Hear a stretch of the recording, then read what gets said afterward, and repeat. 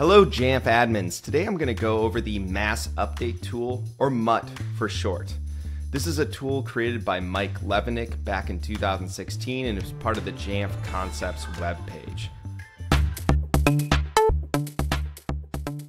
So when this tool was released in 2016, I was on the field services team doing what was formerly known as jump starts for new clients at Jamf.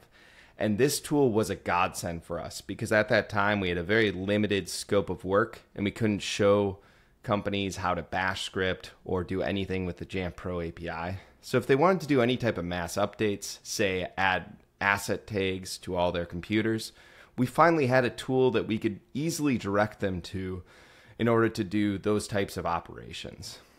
Since that time, he's made a lot of updates to those tools based on new things you can do with the Jamf API and just improvements to the tool itself. So we want to go into some of the changes that were made and what you can do with this tool. So to get started, download the MUT and open it here. And you have to log in with a username and password. I'm going to use a full administrator for this demonstration, but you can have limited privileges, which is listed in the documentation. Once you log in, it's going to ask you to download CSV templates. So I'll download those, and then we can take a look at them. Okay, so first we're going to go over the computer template. So this is what you use if you want to update computers that are already enrolled into Jamf. So here's a bunch of things that you need to define in order to get this to work. Now, what I'm going to do is download all the serial numbers from my test Jamf server and then put them into the CSV. Computers, search inventory, I can just do a quick search and then export these values. Now I'm just going to pick a couple computers that I want to change and I'm going to focus on the serial number. As I do this, I'm aware of which serial numbers I'm doing. So a lot of things I can change here. I can add an asset tag. So I'll do 1, 2, 3, 4 for this. 2, 3, 4, 5. 3, 4, 5, 6. And 4, 5, 6, 7. I can also add a username here. So I'll do chris@rocketman.tech. Caleb @rocketman.tech. Hugo@rocketman.tech, and Chad@rocketman.tech. I can also, so I can update all this information if I wanted to, building, department, lots of things, but I can also update an extension attribute. So in order to do that, let's go into Jamf Pro and look at one of the extension attributes. So I created one for this demonstration called nickname. The main thing you want to look at is the ID for this. That you can find in the address bar. What I want to do is EA_41. That will allow me to update this.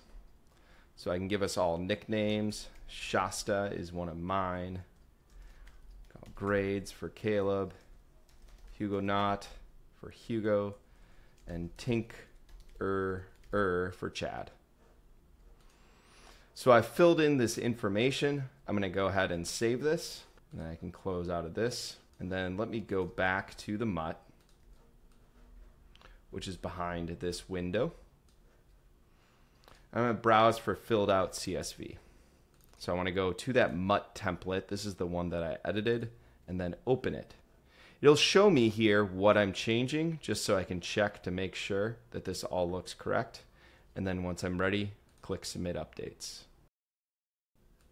So those updates are complete. Now if I go back and search for my inventory, I'll see that all these things have been added. The asset tag, the username, and then also these nicknames that I did. One thing I want to note here is this computer name. And I'm not going to do this as an example. Actually, I can. Let me go back here and I'm going to update one of these computer names.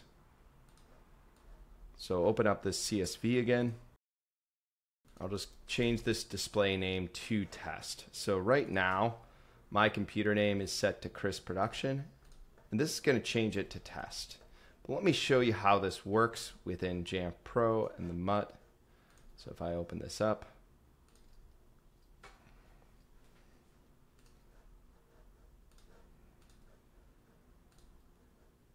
submit these updates. You're going to see in here that my computer name for my computer is now changed to test within Jamf Pro. However, if we open up Terminal, I'll refresh it because you'll need to do that to get the computer name. My computer name's still set to Crisp Production. Now the problem with this is it's just updating the record inside of Jamf. It's not going to actually send a command to update it on the computer. And if I was to do sudo jamf recon and do another recon command, it's going to set that computer name in Jamf back to the original one. So this is really just a temporary fix. It's not going to actually change your computer name. You'll need a little bit more robust workflow to do that. And as you see here, once I refresh this, this has been changed back to Crisp Production. Now if I go back to the MUT and submit these updates again, I'm going to show you how you would utilize this to actually change the computer name. So this is back to test. Now what I need is a policy inside of Jamf Pro to reset the computer name. Once I do this, I can put my computer in scope of that. I'm going to go ahead and flush the logs because I was testing this before. And if I do a sudo jamf policy, it'll run this. And then you see here, it's still set to Crisp Production. But if I go back here and relaunch Terminal, now it's called test. However, I don't really recommend doing this because even if you set up a policy to do this, let's say you had 1,000 computers, if any of those computers were to update their inventory before this policy was deployed, it would retain the old computer name. So there's much better ways to do this, either through scripts or other tools. We have a tool that can do that as well, but just wanted to make note of that. So that's updating the computer name. Oh, one more thing I want to note about this. So a lot of people like to think they can use the MUT as like an organization tool. However, it has one main caveat that really limits it, in that it only works with computers currently enrolled in Jamf. So if you want to organize computers before they're enrolled in Jamf, there's actually a better tool built into that, and that's called Inventory Preload. So this specifically is for computers not enrolled in Jamf. You can upload a CSV file and do basically all the same operations that they're doing in MUT, but as soon as the computer gets enrolled, it'll get that information. However, I would say the best way if you're going to organize your information from a future-proofing standpoint, just long-term, is to use some type of directory service. So the users will enter in their directory credentials either through SSO or just straight through LDAP, and it will automatically fill in their building and department and everything else they need, so you can put them into smart groups and stuff like that. That's typically the best way, long-term to organize your devices. But inventory preload along with the MUT can be used in kind of one-time circumstances to organize your devices in different ways. So that's my little thing on the computer template. This is probably the main thing within the MUT, and it's what the MUT was originally built on. I also want to show you the mobile device template, which is a little bit different, but very similar. So if I go inside of here, this is going to look exactly the same. I'm not going to go through a demonstration of this. The only thing I want to note is that the display name, which is the mobile device name, functions a little bit different here. This will actually send a command, like an MDM command through Jamf Pro using some of Jamf Pro's logic that it can do, because it can actually enforce mobile device names. And that will change the device name on the device itself. So this is a great way to change your mobile device names after they're enrolled. Unlike computers, where that method doesn't really work that well for changing computer names, it's better to do that through some type of script or other tool. Next, I want to show you groups and pre-stages. Now, this is actually a newer feature, and the thing I end up using a lot more through the MUT to do stuff, because it allows you to put devices into pre-stages or put them into, a specific static group. This works both for computers and mobile devices. Let me show you how this looks.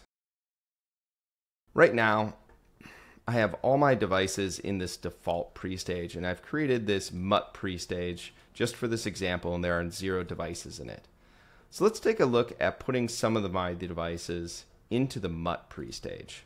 So I'm going to grab a couple serial numbers.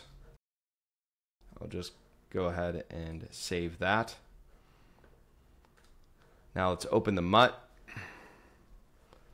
And there's really no way to go back here, so I have to close it and reopen it and re-authenticate.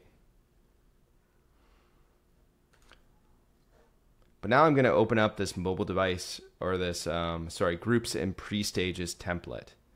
Now you'll notice in this template, I didn't define anything except for just the serial numbers that I want to update.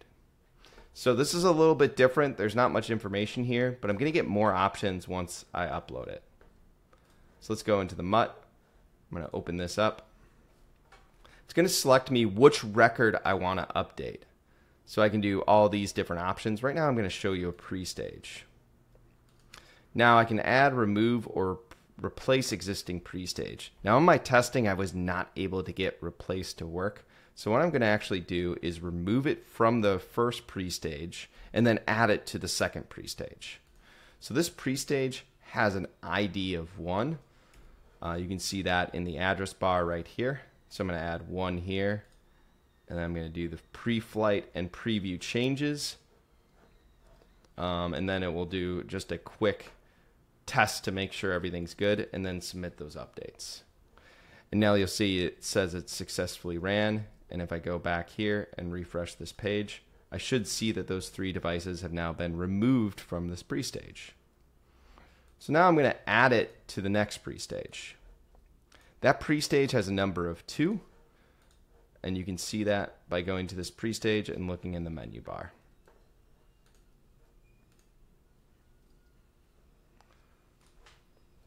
So now you'll see that right now they're all unchecked, but if I refresh the screen, those devices are now checked.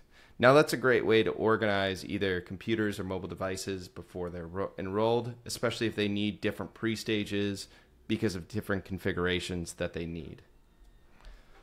So next, this is probably going to be the thing I use the MUT for the most, and it's putting devices into specific groups. So let's say I wanted to put these 3 devices into a static group called the MUT pilot. In this situation, you might be working with a client or someone on your team wants you to deploy a piece of software to a specific group of devices that they define. Maybe they just send you a serial number and they're like, hey, I need you to set up this workflow and we're going to pilot it with these devices. Static groups are amazing for that. They should not be main organizational units, but they can be used to create a quick pilot or a quick test group or just any type of one-off group like that. So I can use this same template that I used before. So I'm just going to go ahead and log in here, browse for that same template. But now instead of adding it to a computer pre-stage, I'm going to do a computer static group. Then I'm going to add it to the group, and the group ID, again, I'm going to get by just opening this object and then seeing, okay, it's 35. Enter that in there. Everything looks good. Let's submit those updates. And now you'll see, once I refresh this page, 3 of those computers are now assigned to this pre-stage. You can also remove it from that static group as well. And then you'll see those are removed from that static group. So lastly, we want to look over making changes to users. Now, users are kind of interesting in Jamf Pro. Now, we often think of users as being assigned to a computer by a username, and that is a user within Jamf Pro. You also got all your directory users, which Jamf really just queries from that as soon as you assign a computer or mobile device to that group. So, but there is a users area within Jamf Pro, which a lot of people don't know about. And what this is a database of all the users that are assigned to all your computers in Jamf Pro. You can also create users that aren't assigned to any computers. Also, if you assigned 1,000 users to 1,000 different computers and then you remove them from there for some reason, they're still going to exist in this users area. So it's kind of its own database. And sometimes that can be cool, and also other times it can create some weird issues. But something to note as you're trying to make changes to this. So let's open up this user template. So it has the current username and then the new username, and then you can fill in the rest of the information. So let's say I wanted to change, I said, okay, the current username is going to be Chris at Rocketman, and I wanted to change it to, let's say, Alfred at Rocketman. I'll just go ahead and save that. So what will happen is it will make the change that this username will now be Alfred. So let's take a look at that. Again, I have to close out of this so I can go into a different pane. Then you can see the changes there. I'm going to submit the updates. Once I go ahead and do that here, we can now see that nothing else has changed except the username here. I actually misspelled Rocketman, but that's fine.